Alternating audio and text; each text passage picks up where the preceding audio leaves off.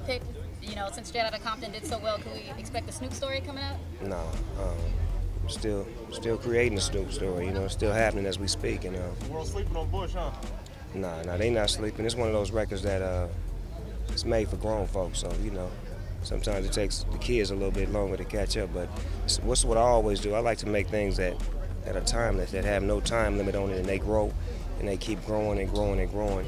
And like you were saying about the movie, I don't feel like I'm ready for that. I feel like I got more to do, and when I'm able to settle down and look at it and just say, okay, I want to document my life and my career and whatnot, then I will do it. But right now, I'm loving the fact that NWA did their thing.